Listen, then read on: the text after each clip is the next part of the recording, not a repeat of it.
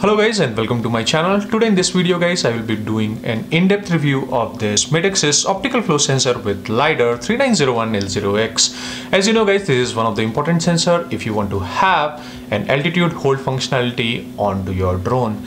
In this video guys I will be also going through some of the technical specifications and feature which this optical flow sensor has to offer, and towards the end of the video guys I will be also telling you how to wire this optical flow sensor onto your flight controller. So guys, if you are new to assembling drone, ensure that you watch this video till the end so that you do not miss out on any important information or instructions that I have to share. Before we move further guys, if you are new to my channel and not yet subscribed to my channel, please hit that subscribe button and click that bell notification icon so that you get the notifications for all my new videos. Let's get started.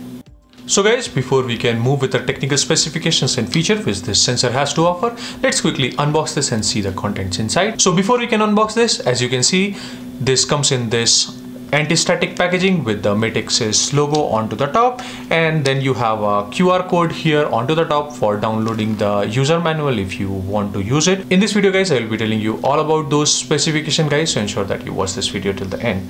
And you can see here guys, onto the top there is nothing more other than this branding, and it says it is optical flow sensor and lidar sensor. SKU number is 3901-L0X, made in China, with some barcode information and this MATEKSYS branding onto the top.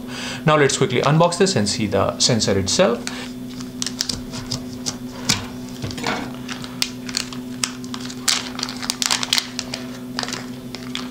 So here you can see guys, in this packaging it comes with nothing more than the sensor itself. As you can see guys, this sensor is really small. It has a wider width, but it has a very light weight of around 2 gram only, so it will not weigh a lot onto your drone frame guys. It comes with two sensors here on board. One is your optical flow sensor, which is 3901, and it comes with an onboard lidar sensor as well for range finding, which is VL53L0X, which has a range from around 2 centimeter to around 200 centimeters, which is around 2 meters. So you can have an altitude hold from this lidar sensor from 0 centimeters to 2 meters only. So guys, how this optical flow sensor works is very similar to your optical mouse. So whenever you move your mouse, your optical mouse is able to sense the movement and the direction of movement just as and when you are sliding the mouse. So this works in the same principle guys. Whenever your drone is moving front or back,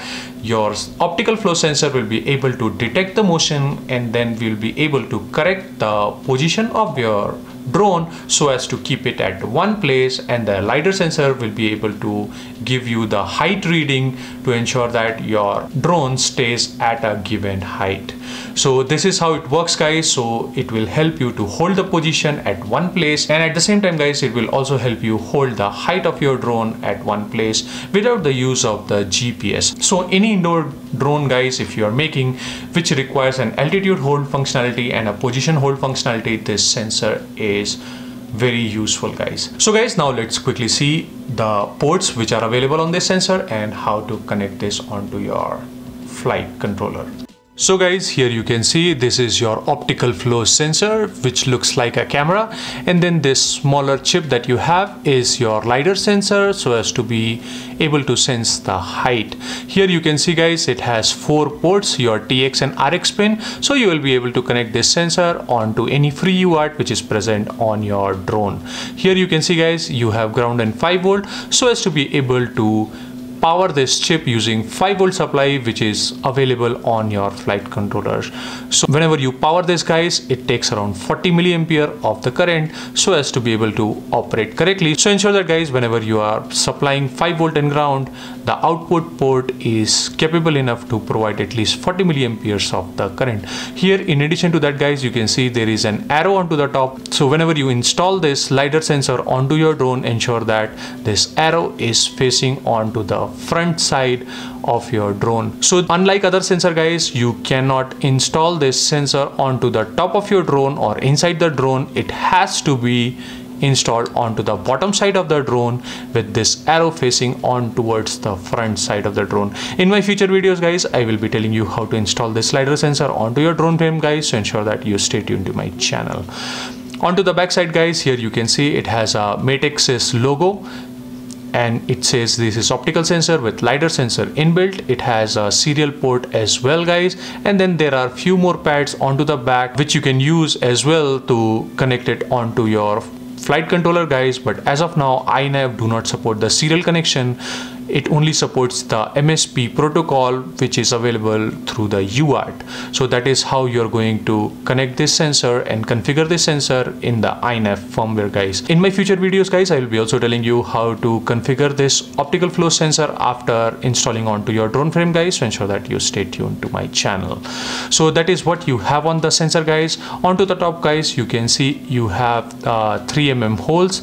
So this will be compatible with the holes of your 30mm stack which is available. So this is what you have as a physical specifications of this MATEKSYS optical flow and LiDAR sensor, guys.